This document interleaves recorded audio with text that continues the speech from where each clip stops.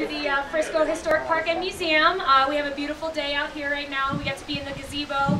If you were here last week, it's probably a nice change of pace than being crowded into the log chapel. So today we have Nina from the Aspen Historical Society and Skyler, a Northern Ute tribal member, and they're going to be presenting Stories of the Nuche, Tales from the Ute People.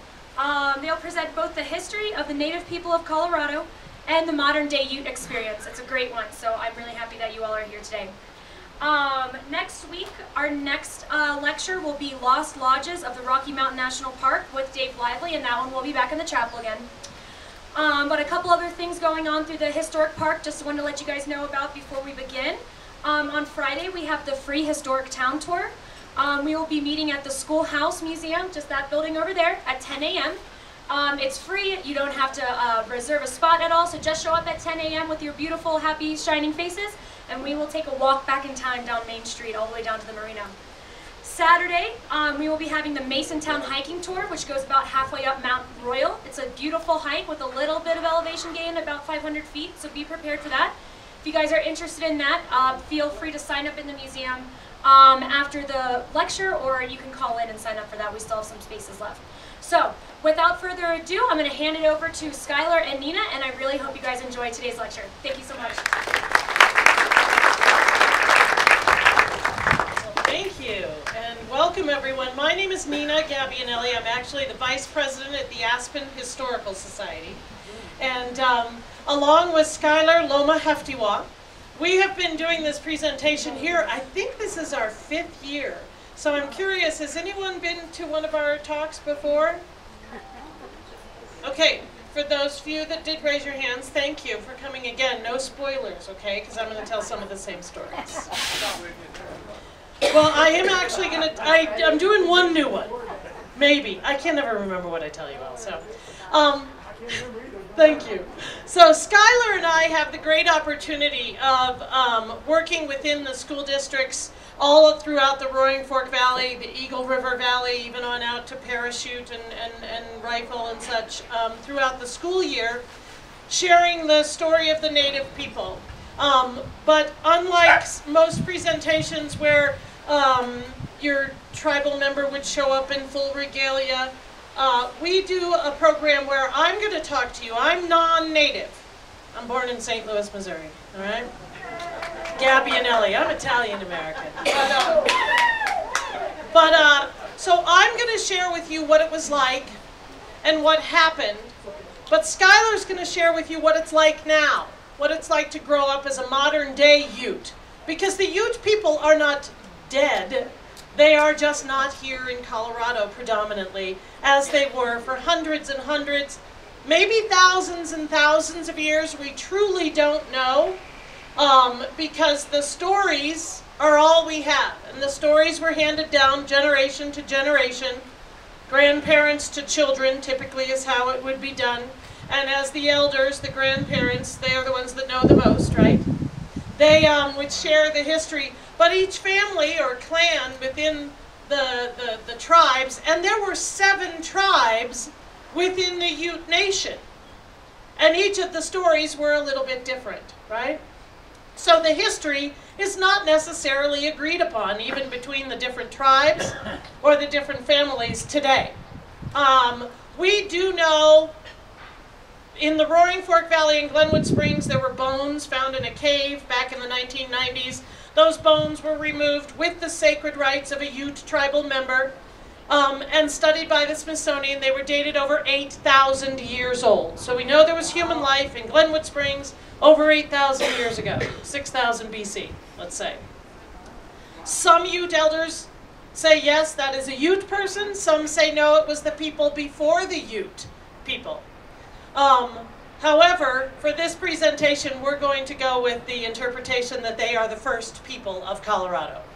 They were hunters, they were nomadic, so they were traveling through the mountains following herds of deer and elk, so they were here in the summertime when the water resource is abundant, right? When the plant life was excessive, when the animals were here, but as people and animals began to migrate and the snow began to fall, they moved further west, further south, and the Ute Nation encompassed most of what we call Colorado and Utah, a state named for the Utah people, parts of Wyoming, parts of New Mexico.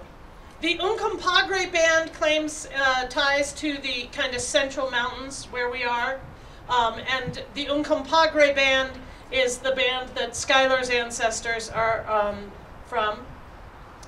Now, the first story that I want to share with you is the first story that would be shared with children, because without schools, they had to learn their lessons, right and wrong, how things came to be. Everything they learned from their elders, and most of it was shared through stories. So the art form of storytelling traces back to almost every native culture around our world and indigenous peoples. And one of the first stories is always the creation story. So I would like to share with you a version of the Ute creation story. Because even if you go to the Southern Ute Museum, the museum down in Ignacio, there's a beautiful Smithsonian and Ute created museum. The first exhibit is 5 different elders telling the Ute creation story 5 different ways. So there are many different versions to this story. This just happens to be my favorite. So, the Ute people believe in a creator named Sinawaf. Okay? They believe that Sinawaf created everything. The clouds, the snow, the flowers, the elk, the mountains, the rocks, the rivers, everything. Everything that we see, Sinawaf creates first, before people. He gets all the animals living peacefully amongst each other, and that took quite a long time. Then it's time to add the humans. But in order to add people, he had to make people. And in order to make people, he went out into the land and he began to gather sticks. Now he picked up long sticks and short sticks, tall sticks, small sticks, round sticks, flat sticks. They were all different colors, all different sizes. And he made a big pile next to him, and he sat down and he began to tie these sticks together, creating stick people. Now each time he finished a person, he put him into a big leather pouch or bag that he had next to him. So he spent days making the stick people, putting them in the bag, making the stick people, putting them in the bag, making the stick people, putting them in the bag. When he was finished, he tied that bag up real tight with a knot, because he had to go out into the land to see where the people should go. The hunter did need to be up here high in the mountains where the elk and the deer and the mountain bison were. And then the fisherman, though, needs to be where there's lots of water so he can fish, and the farmer where the land is flat and the sun is in the sky all day long, not shaded by mountains. So while he's out in the land, he didn't want to have to carry that big heavy bag with him. So he asks his friend the coyote to watch the bag for him. All right, so some of you know where I'm going. The coyote is often called the trickster, the prankster, the troublemaker, the mischief one, right? In most of the stories of this, region, the coyote represents, he's like that archetype of the trickster, okay? Now, I don't believe he's evil. I don't think he's the devil. I don't think he listens to directions. And because he doesn't listen to directions, he doesn't do what he's told. And because he doesn't do what he's told, he gets into trouble. In every story, the coyote gets into trouble, right? But Sinawaf created Coyote. He loves Coyote. He trusts Coyote. So he hands Coyote the big heavy bag and he says, watch my bag for me while I'm out in the land. But whatever you do, Coyote, do not open the bag. It was one instruction. Do not open the bag. Sinawaf goes away. What do you suppose Coyote did? He opens the bag. Now, I think he probably sat there with it for a while, but there was a smell. No, he had never smelled it before. And there's a sound, like voices, there's something inside the bag, and he needs to know what it is. He's so curious, he finally opens the bag. And when he does, out pops all the stick people, and they start walking around, and everybody's talking to each other. The only problem was they were speaking in different languages. And because they were speaking in different languages, they couldn't understand each other. So they talked a little bit louder. Well, that didn't do anything but make people angry. So now people are yelling at each other, screaming at each other, and soon fists are being thrown. And the coyote, he's getting very nervous. He needs everyone to get back into the bag, but no one can hear him because they're all running around. They're screaming, they're yelling, they're going off in different directions. The next thing you know, everybody was gone out in the land. When the bag was open, Sinawaf was returning, and Coyote realized, uh-oh, he was in trouble again. And when Sinawaf came back and he saw that bag open, he was mad. He was really, really mad. He says to Coyote, I don't think you realize what you have done. Now the people are out in the land, they're in the wrong places. They are going to fight with each other because they can't communicate. They don't speak the same language. They're going to fight. And what they're going to fight about is the land, and there will be many wars. Sinawaf predicts wars over land in the Ute creation story. Right? Now he's so mad at Coyote, he banishes Coyote to the woods. He says, you have to go live alone off up in the hills by yourself forever. So the Ute people believe that when the coyote howls at night,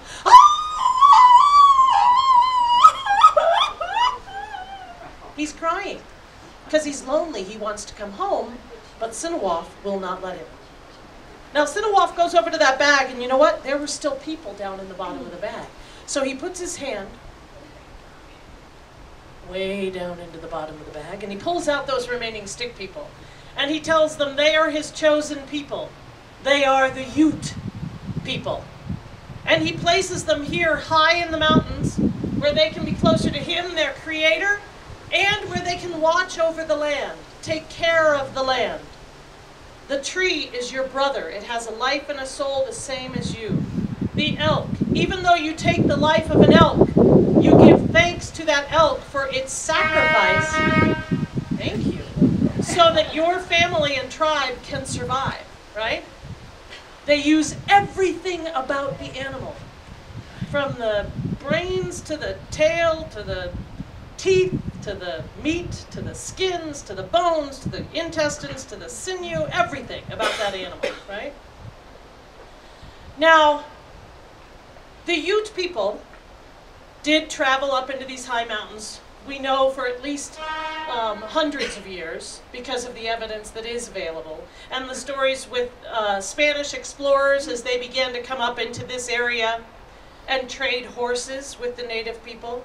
So they were walking back and forth through these mountains for hundreds, maybe thousands of years every year. Say I use Grand Junction to Aspen as an example. Back and forth every year, okay? Horses introduced to them in the 1600s. Now they become great equestrians. They become one of the first tribes. They claim to be one of the first tribes to gain the horses from the Spanish and then introduce them to the Plains Indians.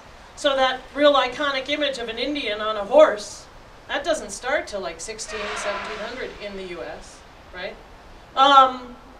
So the native Ute people fight for their land. They protect their lands from other tribes, right? They are warriors.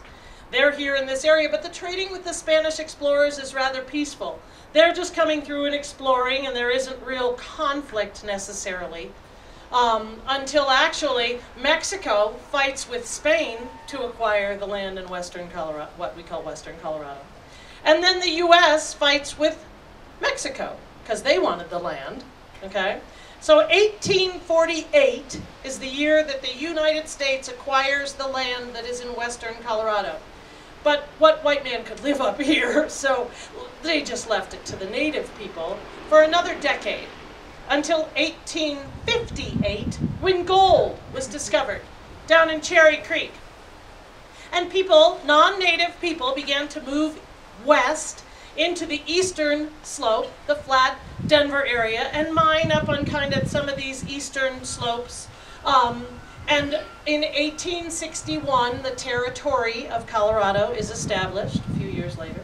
A couple of years after that, there's a treaty signed by Honest Abe Lincoln. Honest Abe signs a treaty with the Ute people, giving them everything west of the Continental Divide in perpetuity, which means forever.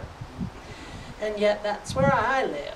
So, what happened? Well, you see, over the course of the 1860s and the 1870s, there were many studies being done. Geological surveys, the Hayden survey is kind of the big one. but it was proven that there was a mineral belt that extended from Boulder down through the Rocky Mountains to Durango, and that mineral belt contained not only gold, but also silver, copper, lead, tin, coal, all of which we needed as a growing nation. So the treaties began to change a little bit. First, we take back the San Juan Mountains, the Telluride area.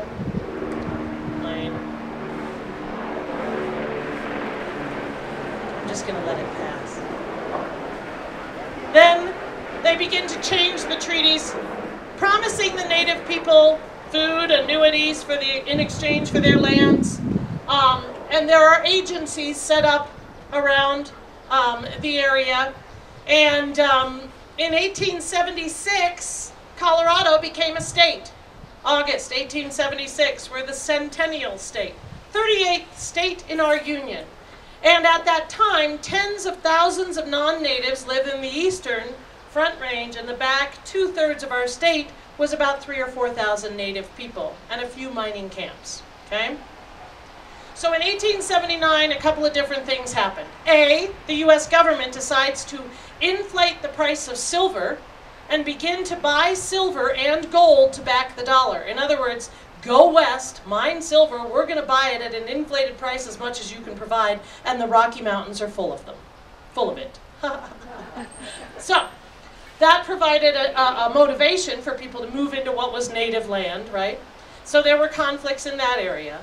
Then also, in the fall of 1879, there was a battle in northwestern Colorado in the Meeker area. Nathan Meeker, non-native Nathan Meeker, was the agent overseeing the Indian agency in that area.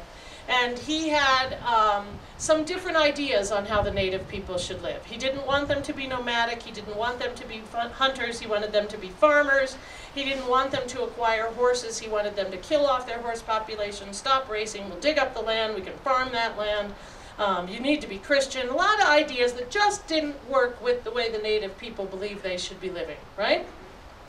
So there was a battle in the fall of 1879 in northwestern Colorado. It's often referred to as the Meeker Massacre, but I'm going to call it the Meeker Incident, because a massacre would imply that they didn't know they were going to be fired upon. But what really happened was the native people told the military, when called in to protect poor Nathan Meeker, and you can see my bias, the military agents, some of whom the native people have fought with in the Civil War. So native people fought for this land, not the government, the land, right? And they fought with Major Thornburg. They say, don't cross this line. If you cross this line, we're going to attack, okay? That is not a surprise, right? They crossed the line. The Ute people did attack. There were many lives lost. Both Nathan Meeker and Major Thornburg were killed. Many Ute lives were lost as well. And what happened was there were 2 women and 3 children taken hostage, white women and children, taken hostage by the Northern Ute tribe. And they were held in captivity for 23 days. Now, there are varying stories upon what happened. Josephine Meeker, Nathan's daughter, actually initially said when returned to her family in Denver after 23 days of captivity that she had been well cared for and there was no harm done to them. Within the native tribe, it was very common that if you kill the father in a battle, you're going to take the wife and child into your family and care for them. That was your duty, that was your obligation, right? So that's one side. The other side would be that as the media got involved and started to change the story, the natives had been savaged, they'd been ravaged. And what it did was it incited Governor Pitkin, who was the governor of a 3-year-old state at this point, representing tens of thousands of non-natives who lived here. He removed the native people. His campaign was, "The Utes must go." That was the headline of the Denver Post, with a really horrible photograph to go with it, or drawing. So the native people were removed by 1880 to reservations. There are 3 Ute reservations. Remember, there were 7 tribes within the Ute Nation, or perhaps even more. But 7 tribes were consolidated to 3 reservations. 2 in southern Colorado, one's around Ignacio, that's the southern Ute reservation. Then there's the Ute Mountain Ute Reservation in the Four Corners area, and the Uncompahgre and the Uinta and the White River Utes were given land in northeastern Utah. Now, that area is flat and barren and not a lot of water. It's rock. It's nothing like the mountains that the Uncompahgre were familiar with, that's for sure. So they had to change how they lived. They had to change how they ate. Everything about their lifestyle had to change in order to survive. And they did. And they are, you know, actually that land that was given to them that was considered useless in 1880 is now rich with oil and natural gas. So they're actually a rather wealthy tribe, yes, we would say? Yeah, Skyler's shaking his head. I just got to make sure I'm right. So the native people, over the course of 1880 to today, there have been some other changes. In 1924, they were considered citizens of the United States for the first time. 1924, less than 100 years ago, native people were considered citizens of the United States. And yet we're still arguing over citizenship. Isn't that interesting? So, we try to learn from history. You know, when I share this with 8-year-olds, I say, you know, we thought differently as a society 100 years ago. I couldn't vote 100 years ago because men thought women had smaller brains, right? So the same was thought of the native people, and, you know, hopefully over time, 100 years from now, we'll be a little bit further than we are today, right? Now, they still couldn't vote, though, even though they were citizens. In fact, there are some northern Ute tribes in northern Colorado that were not given the right to vote until the 1970s. Is that not extraordinary? So the native story has not been shared very often. And Skyler, gratefully, is of a generation that his parents had enough, you know, tradition within their family to share with him. But there are some people who don't, because the generations from 1880 to 1920s and 1930s and 40s were stripped of their culture. They were taken to boarding schools as children. They were beaten if they spoke their own languages. They did not learn the history, and they didn't want their children to suffer the same way they did, so they didn't teach them anything. So there's two generations that had a difficult time both learning and sharing this story, but now we have a gratefully, we have a generation that's growing up on the reservation today that, you know, despite the fact that they can travel anywhere and live anywhere, the majority of them do still. We have one northern Ute tribal member that lives in the Roaring Fork Valley. From Aspen to Glenwood, one. That's Skyler. Thank God. And but the majority of the Skyler's generation now wants to share the story. They're learning their language and they're sharing it. And by sharing it, we're hoping that we're able to bridge some of the misconceptions and the gaps, and that's also why, you know, Skyler brings his regalia, but he doesn't wear his regalia, right? It is not a costume, and I'll let him tell you more about that. But yet something like, you know, you have a tuxedo if you go to a wedding, right? You put on you know, it's not a costume, it's just your fanciest dress. I got dressed up for you all today, right? That is kind of what it was like, what happened. And I'm going to let Skyler tell you, I want to tell one more story. Can I tell one more story? Okay. I want to tell one more story. And this is another Ute story. When I first began working as a storyteller and beginning to tell native stories, I wanted to tell all Ute stories, right? So I got this great book that was Ute Tales, and a lot of the stories in there, they were warriors, and it was a different culture, and most of the stories are inappropriate for 8-year-olds, unfortunately. So I did find one. It is called The Coyote Steals the Blanket.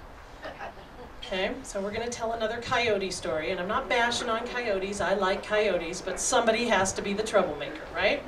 So the coyote, also a very proud animal, used to walk around in kind of the desert areas of Colorado and would exclaim quite often, boasting, "I am king of the desert, and I can go wherever I want and do whatever I want, and nobody can tell me what to do."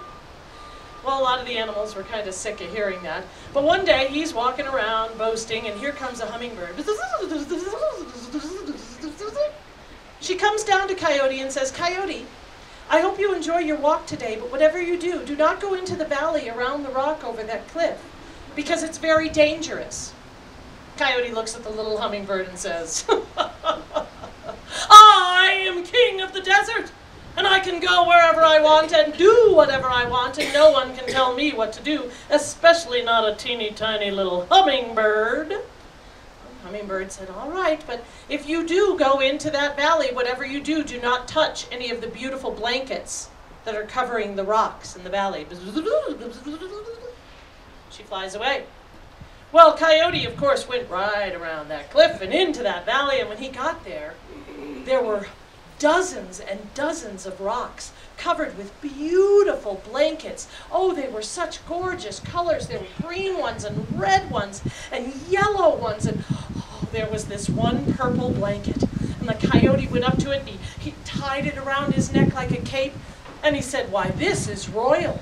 This is befitting king of the desert. And he began to run, and as he did, that blanket waved in the wind, and he thought, this is the way I should travel. And as he's running along with that blanket flowing over his shoulders, he hears this ba-dum, ba-dum, ba-dum behind him. He looks over his shoulder. All he saw was a rock rolling on the ground. So he began to run a little bit faster, and wouldn't you know it, ba-dum, ba-dum, ba-dum, ba-dum, ba-dum. He looks behind him. There still is that rock rolling along behind him on the ground. So he was becoming a bit puzzled. So he decided he was going to zig to the right, which he did, and the rock zigged to the right. And then he zagged to the left, and the rock zagged to the left. Now he was not only puzzled, he was becoming a little concerned. But he said, I know what I'm going to do. I'm going to run up the hill, because we all know a rock cannot go up a hill. So he begins to run up the hill, and as he does, behind him he hears, ba-lump, ba-lump, ba-lump, ba-lump, ba-lump. That rock is coming right up the hill behind him. So now there's something wrong here. This rock seems to be chasing him. And he has to keep running, because if he stops, the rock will roll right on top of him. So he continues to run and run and run and run and run and run.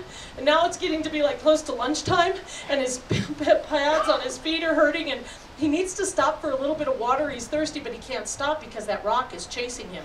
And he doesn't know what to do, and that's when he spots the bighorn sheep is up there on the left. Now the bighorn sheep has big, strong hind legs, and if that sheep stands in the path and just kicks at that rock, I'm sure he'll be able to stop the rock. So he runs up to the bighorn sheep and he says, please help me, stand in the path of the rock that is chasing me and kick at it. And bighorn sheep says, well, of course I'll help you. He steps on down into the path, and here comes the rock, blump, blump, blump, splat, blump, blump, blump. It just flattened that bighorn sheep right there on the trail. Now the Coyote had to keep running. The bighorn sheep kind of shakes it off and walks away. And the Coyote is very concerned now, because this seems that this could be very, very serious. He's going to have to keep running forever. And he doesn't know why the rock is chasing him. He's very confused, but he has to keep running. So he keeps running until, oh, thank goodness, there's the elk. The elk is the biggest animal he knows. The elk can stop this rock, no doubt. So he runs up to the elk and he says, elk, please help me. Stand in the path of this rock and stop it from chasing me. The elk says, of course, Coyote, I'll be happy to help. He walks down into the path. Here comes the rock, blump, blump, blump, splat, blump, blump, blump. Knocks that elk right over onto the ground, flattens it, and continues on chasing the Coyote. Now the Coyote is getting very concerned. It's getting to be dark, and he has been running all day long. He doesn't have much energy left, but this rock is gaining on him. And that's when he hears, the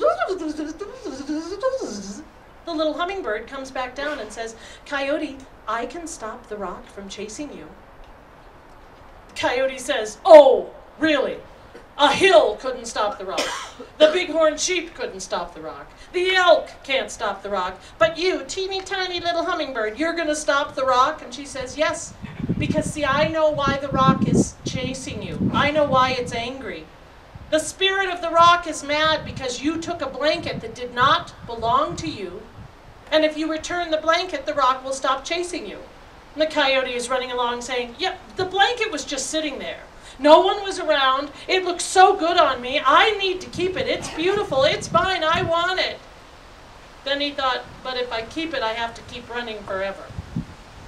So begrudgingly, he unties the blanket, he throws it down on the ground, and that rock, blump, blump, blump, comes to a stop, but right on the Coyote's tail.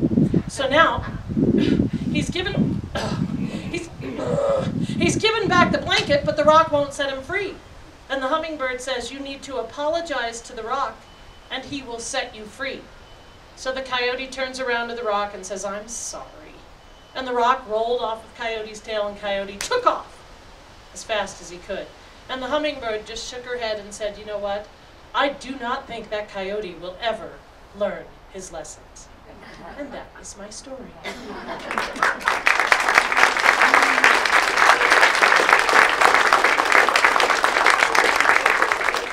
So these stories were used to teach lessons about, don't steal. That's a good one, right? Not to brag, to listen to warnings, right? There's a lot of different lessons within the story that were used to teach. Skyler, however, did go to school and learned a lot. And I want to turn the floor over to him now to tell you what it's like to be a modern day Ute in our society, right? In his society. It's ours. It's yours. So Skyler, Lomahaftewah.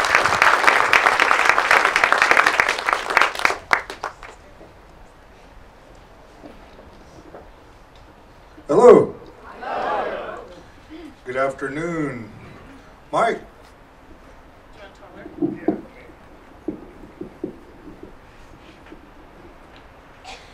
Mike. Nuga one. Taviwa Nuche, Nuna Nia, Skyler Lomahaftewah.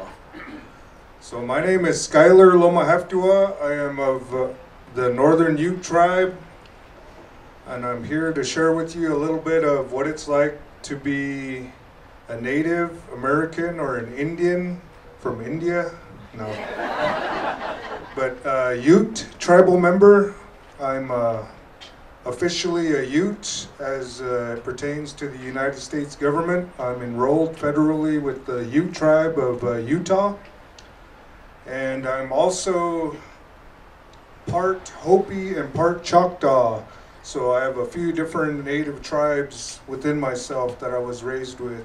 But I identify mainly with Ute and Hopi because those are the two tribes that I was raised with culturally. So let's have another round of applause if we can for Ms. Nina Gabianelli. She's a great storyteller. Sometimes I wonder if people question, because she's, like she states, she's a non-native telling these native stories and everything, but she does a really, really good job. Better than I could do, actually. She's very animated, very descriptive. It's very, very awesome in my mind and my perspective. Anyway, so I think she does a really, really good job telling these stories, and it hits upon a lot of mentalities that are really different because this is the way that Native people teach in the older days as well as today still. When I was growing up in elementary school, we had an immersion program called Waikupa, which was teaching the Ute culture, Ute language to us as little kids. And part of it was the stories, like the one Nina stated, the creation story, and some of the other, children's stories. But these stories are kind of a teaching tool on how to be a good person, more or less, and lessons that you learn in life, and use the characters of nature, like the animals. And in some of these stories, they go way back thousands of years, where there was a time when the animals were like people too, because in a way we're all animals ourselves. We all have made up of the same matter organically with, we got a heart, we got eyes, we got hair, some of us more hairy than others.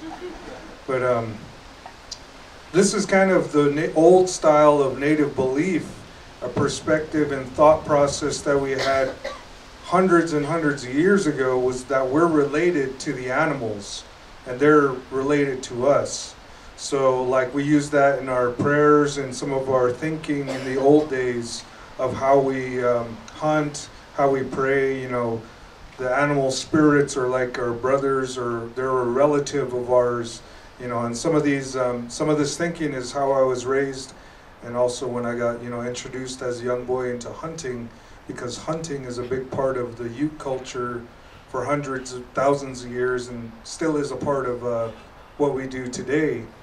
But that has changed just like everything else has. And I guess more or less I'm an example of change in culture, and I guess some of you already know and know this very well, that change is a constant thing that happens. Change is always going to happen.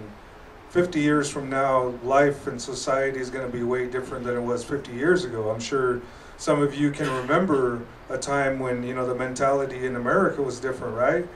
Like everything's different nowadays with technology and social media, and just everything's different now. And as opposed to 100 years ago, everything was different, and a couple 100 years ago, and then 500 years ago when America was wearing, you guys would have been wearing those little white wigs, and you know, everything was different. Fashion changes. And so that's what I like to explain and, you know, compare with our native people as well. Because people will look at me sometimes and think that, well, the culture's gone, you're not a real native because I'm not dressed in a war bonnet or wearing a feather and wearing buckskin clothes.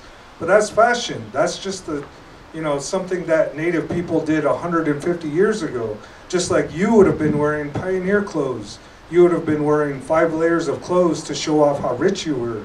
You know, just because times were different, the mentality was different 150 years ago.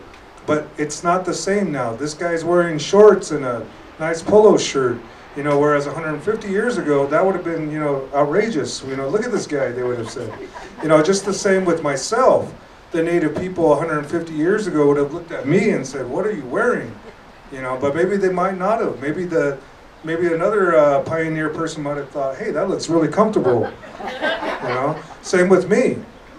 A native Ute person might have saw what I'm wearing and said, wow, that looks crazy, but that kind of looks comfortable. So this is what I like to talk about a little bit, is the constant of change and everything, the evolving of people and cultures. So what I like to present is a more down-to-earth, realistic view of native people, like Nina stated. You know, some presentations, you know, it's more about the flash, pizzazz, feathers, you know, the same kind of stereotype a little bit.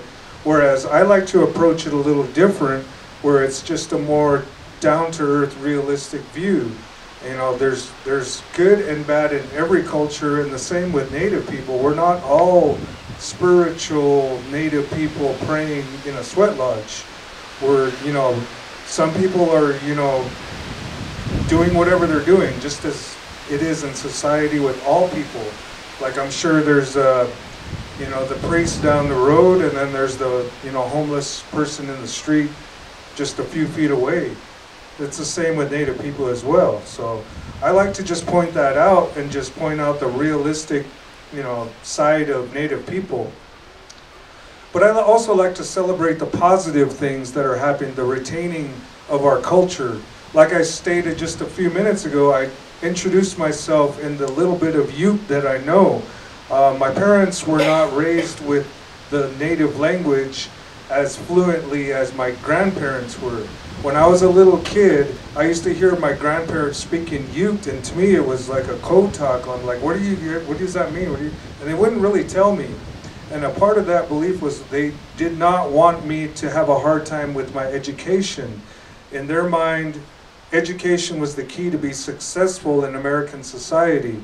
And their time growing up when they were young it was not cool to be a native, a Ute person, an Indian. It was a really hard time for native people in the 1940s and 50s, growing up as their younger years in the 30s, 20s, 30s, because there was a lot of animosity, a lot of racism, a lot of discrimination, prejudice, and so they had to endure that. And so growing up, they taught my parents, well, we don't want you to have the same problems, so we want you to just learn English. And so that is one of the breaks there with myself, with my native language. But like I said, in my growing up in school, it's a return back to our native culture and native ways. And it's a lot maybe was lost, but we're reintroducing or reintegrating a lot of our language and culture in our ways. Some things were not completely lost, like some of our prayers and spiritual beliefs and religious ceremonies. They had to go underground in a way, but they survived, just like our, in my tribe, in the Northern Ute tribe, our main ones religiously is the Sundance ceremony. There's 2 Sundances we have on our reservation. And another one is our Ute Bear Dance, which I'm really, really highly involved in. And these dances have been done for hundreds and hundreds of years. But for a time period, it was kind of almost illegal for these things to happen.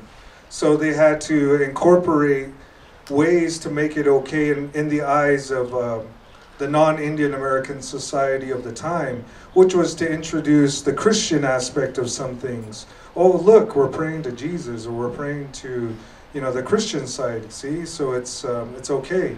And so that made it okay for, you know, the non-native people. Oh, okay, there's a Christian aspect to it, so it's okay. Same with the Pueblo people, I noticed.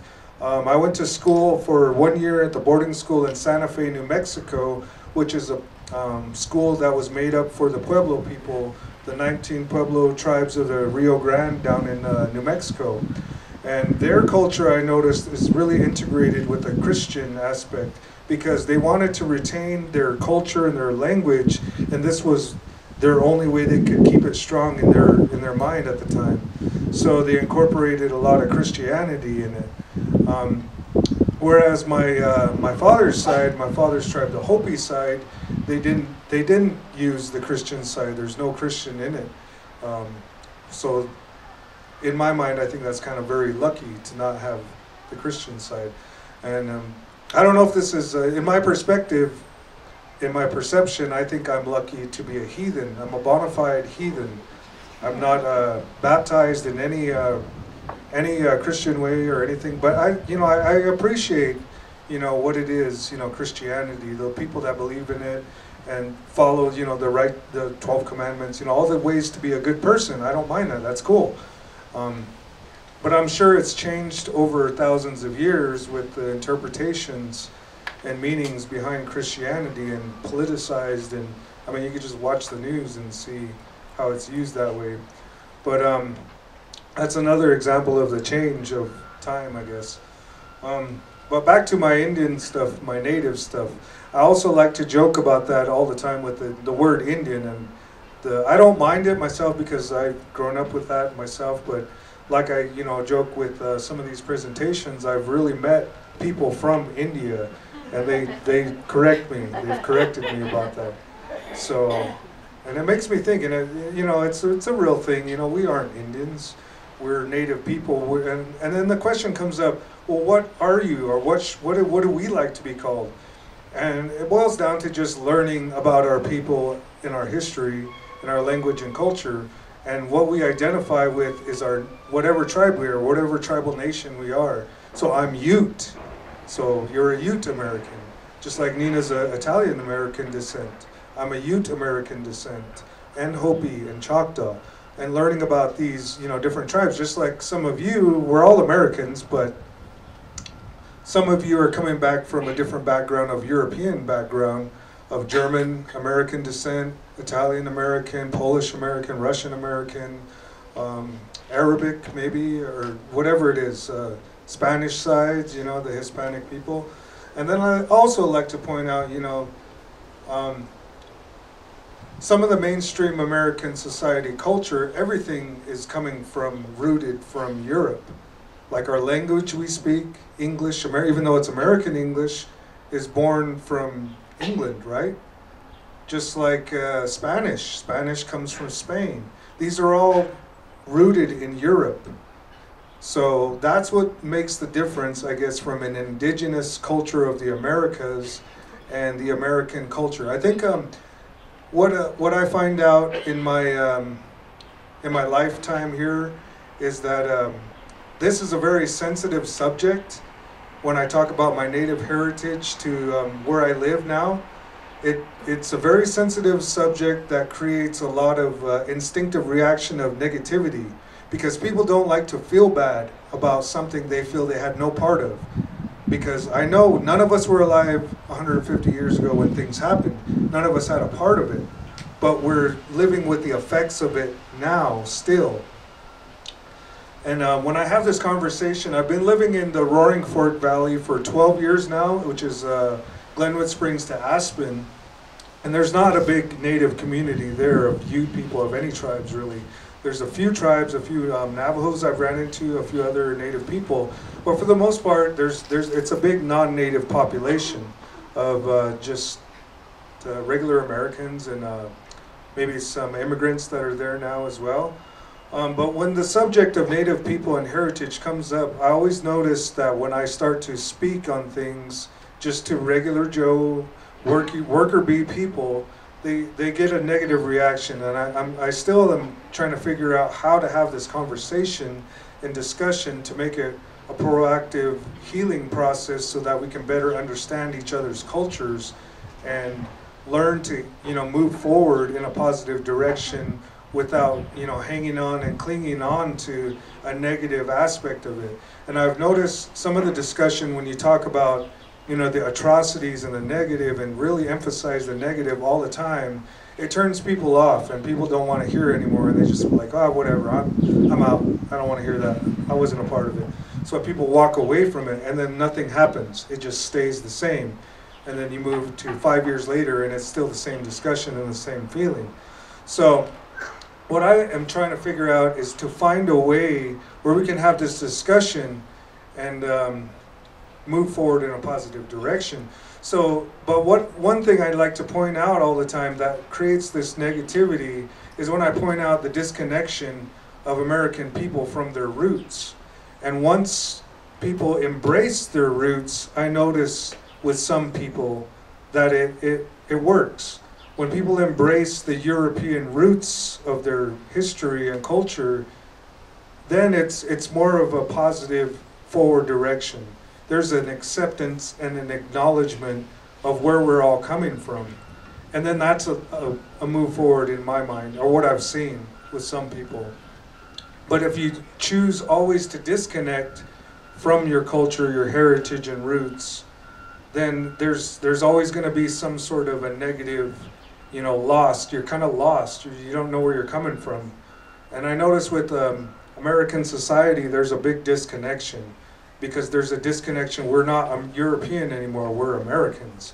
We're not from Europe, we're Americans. Even though we're using English forms of measurement, which is weird, because the rest of the world is using metric, but we're hanging on to an old world style of English measurement. Why? If we're so separated from Europe and England, why are we using English forms of measurement? That's the funny thing to me. But anyways, some of the things I point out like that, I think it just, the first reaction is always negative. But when we talk about it in a positive way and figure out a way how we can, just acknowledge it and say, hey, that's cool. That's really cool. Your culture is a little different than my culture, but, I'm okay with that. We don't need to hate on it as much. That's something I think that helps the discussion, is learning to just not be prejudiced about things, prejudging a culture because it's so different than another culture. Perspective, learning how to put yourself in the other culture's shoes and try as hard as you can to understand why it's that way, or even if you don't understand why, just acknowledging that you don't know and that it's going to be different, but you're okay with that. That's something I think that we can work on as well with the native cultures, is seeing how the native people perceive things. Like, even though what happened a long time ago is in the past, we don't want, people tell me all the time that I need to get over it. Get over it, get over it. I'm like, get over what?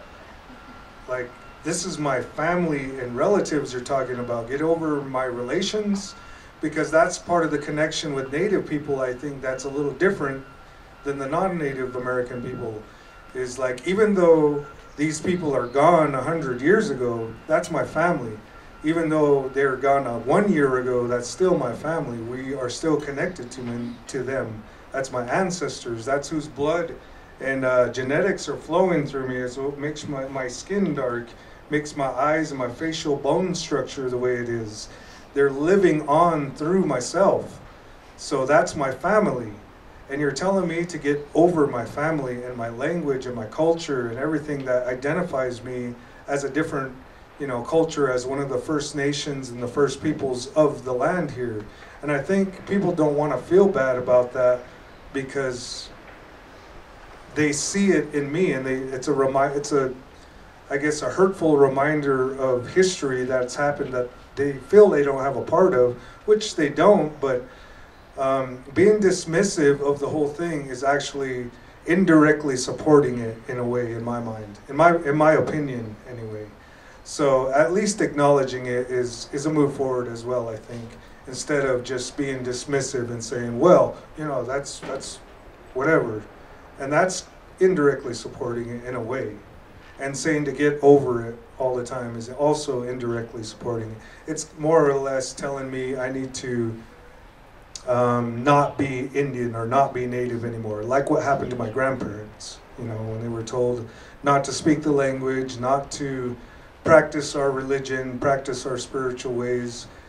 When you're telling me to get over it, you're also telling me to do the same thing. It's pretty much the same thing in my mind. Telling me I can't do bear dance, sun dance, any of those things anymore, when you're telling me to get over it. So that's a discussion I think that we can work on as well. But anyways, that's a little bit I'm sharing of what I think, and I am only one person, and these are only my opinions, and I'm pulling from my own experience growing up as a Native on the reservation.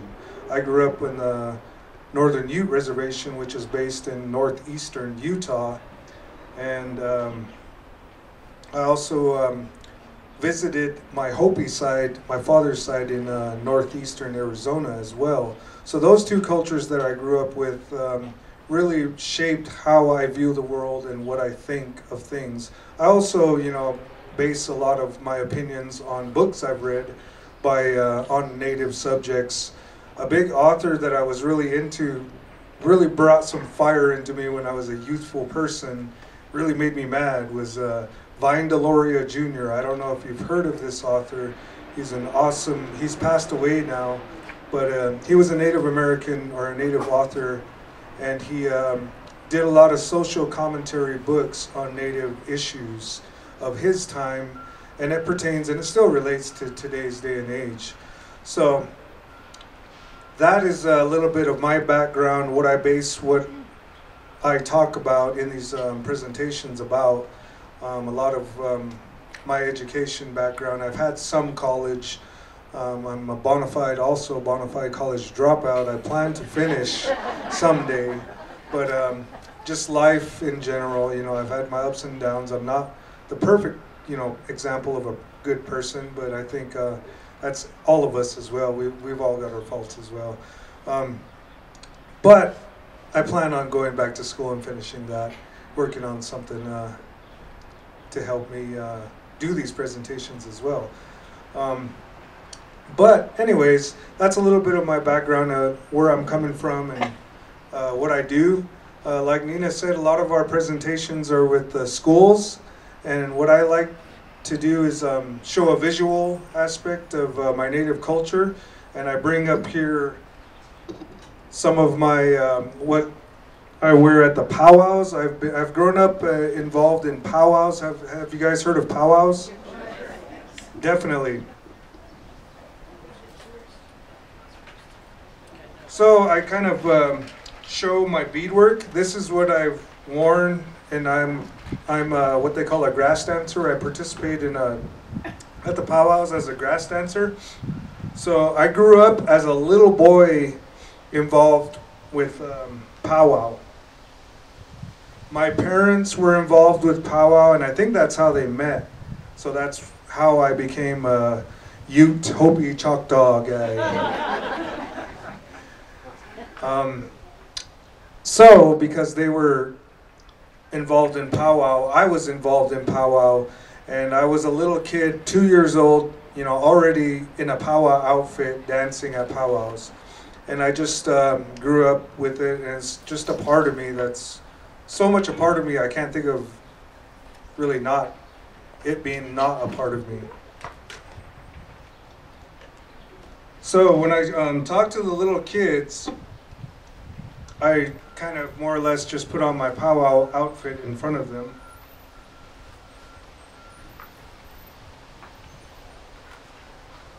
And in a way, it's like I transform in front of them.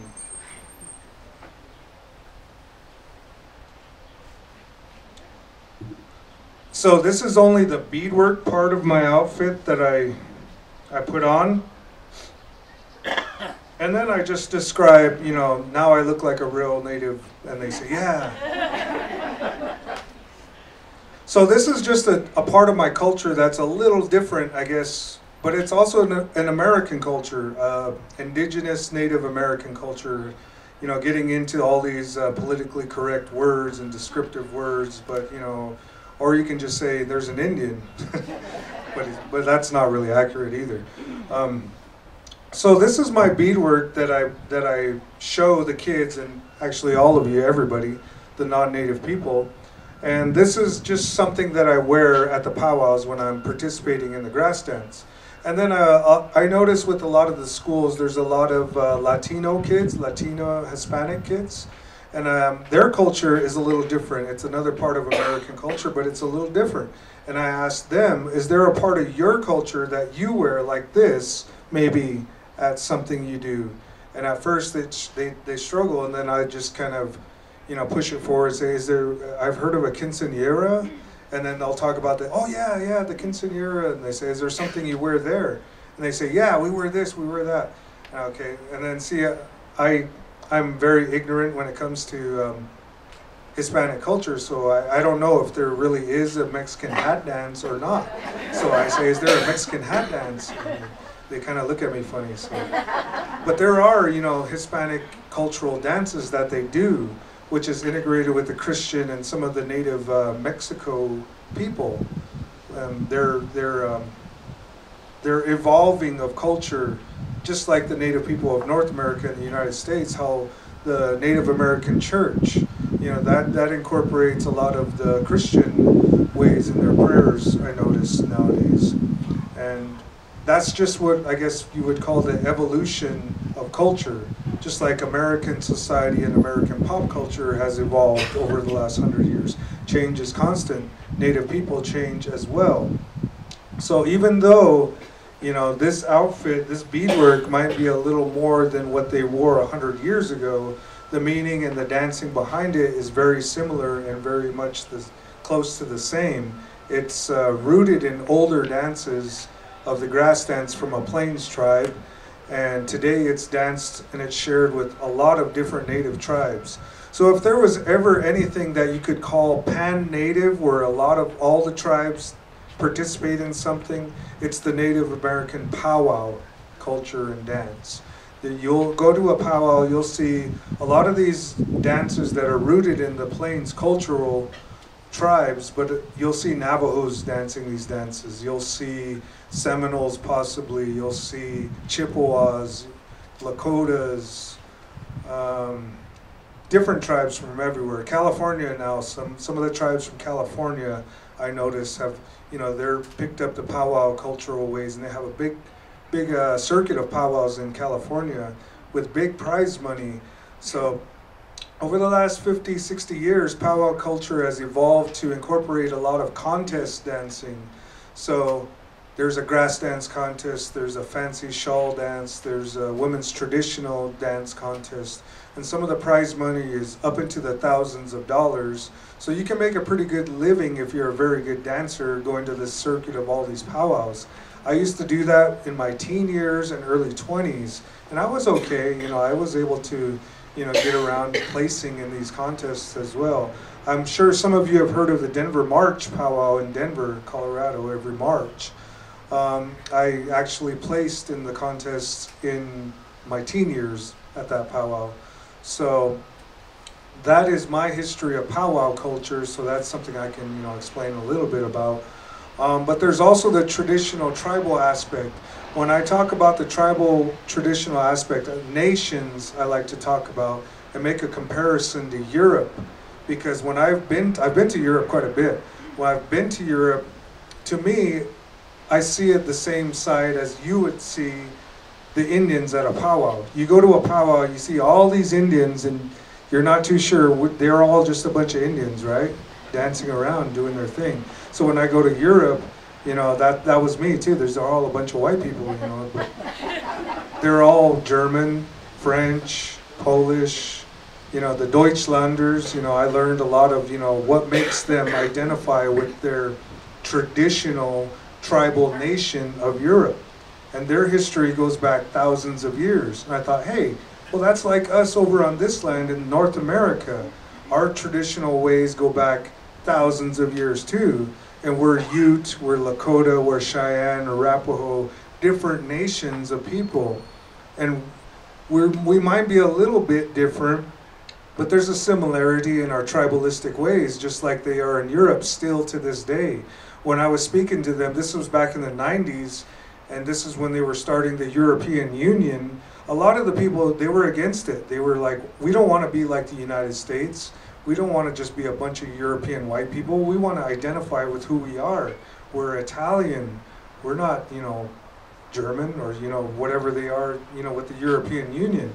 That was just the normal everyday people in Europe, the Europeans, not the politicians. The politicians have their own whole different thing. Just like here, you know, the politicians who we choose to speak for us and, you know, guide us in our society, you know, that's something we all have to live with. But, and we have to deal with the consequences of what they do as well, just like what we're going with today with immigration and everything, you know, that's an issue, but, you know, it's the politicians. But anyways, it's been the same constant thing, I think, for hundreds of years. But anyways, back to the differences of cultural beliefs and everything. Like Nina said, you know, we're coming from a whole different lifestyle. Native people, our culture and lifestyle was tied with nature. Moving with nature, the elements, migrations of deer and elk, that's embedded in us, in our genes, I think, because we still hunt.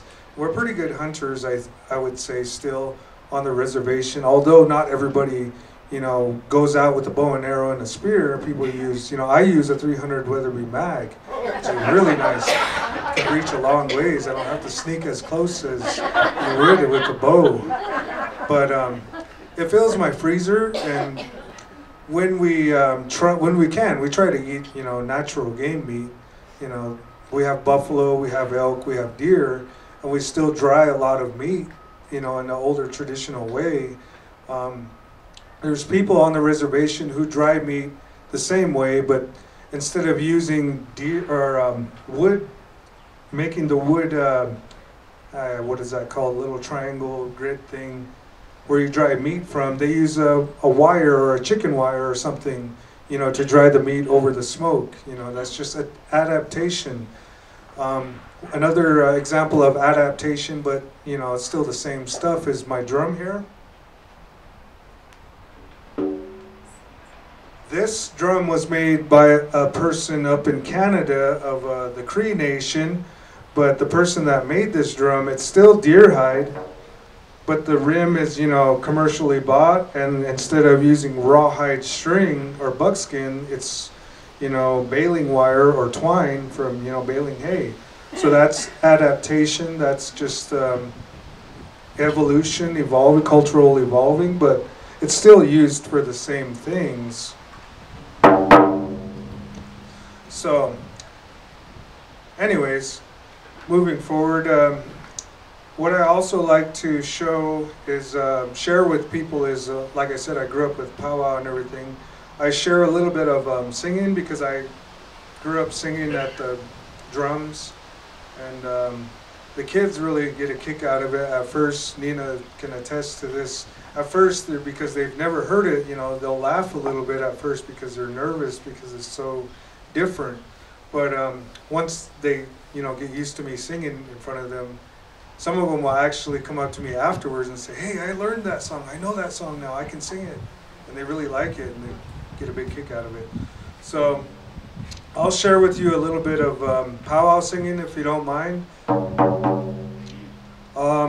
There's a song that they sing at the powwows called the flag song, and it was composed and made in the past for the American flag, and they usually have this at the what they call the grand entry of a powwow. So powwow also evolved a little bit from these old native dances, but there was a guy called Buffalo Bill, I think it was Buffalo Bill or Wild Bill Cody, who had a Wild West show, and he incorporated a lot of Indian dances in his Wild West shows. And to me, I believe this is where a lot of the modern powwow influence comes from as well, with the grand entry and bringing in the American flags and everything like that. So this is the song they sing for the American flag at these powwows.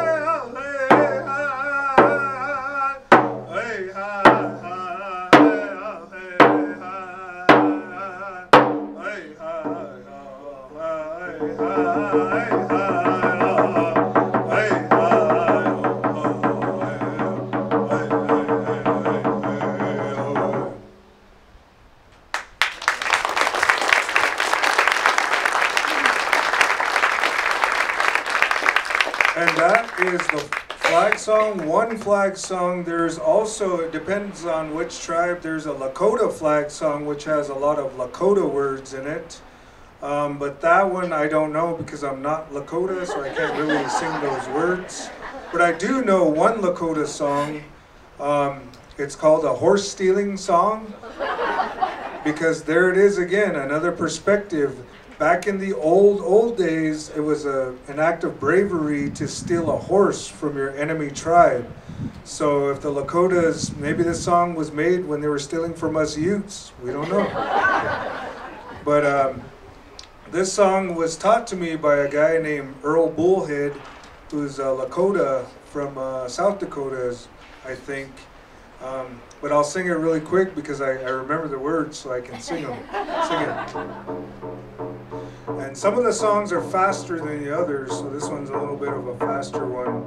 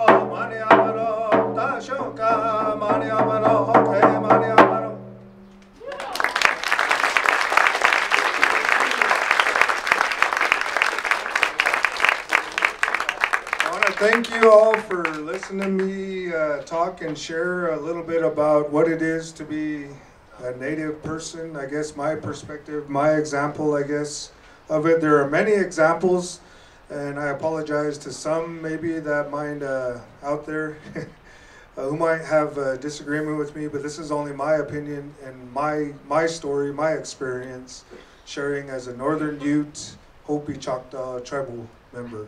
So thanks for listening and sharing. I think we're going to have questions, maybe. We're supposed to only go an hour, so I know we've kind of exceeded our time frame. I'll tell you what, Skyler, I mean, we'll stick around for questions unless anybody has a really burning desire that they want to ask. I just want to honor your time and thank you all for, coming out to listen to Skyler and myself this afternoon, so thank you.